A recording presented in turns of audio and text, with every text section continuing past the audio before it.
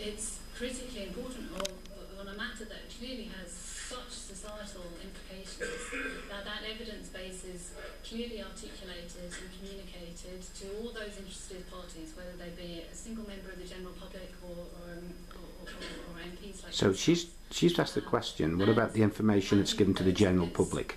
Onus on all of us to ensure that is the case. You know, that's at the heart of good democracy. She's just talked about chemtrails and geoengineering.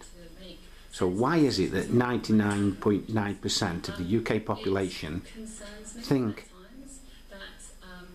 well, not think that it's a conspiracy theory, they don't even know about it. So what have they been who have they been telling? Perhaps one could even go as far as to say let the public down in that regard, because there are examples where, as maybe alluded to in the coming discussion with the next panel members, where the science has perhaps not been as clearly articulated as possible. You're dead right, it hasn't. It has at times led to a failing of the communications process, as I say. Yes, you don't communicate it because you know the public would say no to chemtrails. And I, again speaking of personal capacity, have put a lot of emphasis over the last few years in terms of trying to both understand public opinion and how to communicate those messages more effectively. The Royal Meteorological Society also takes this issue of communication very seriously. The Meteorological Society have said nothing about chemtrails, they just pay for half of it. Well, some of it, they donate it. Address this issue of trying to communicate dispassionately the results of the climate science to the general public.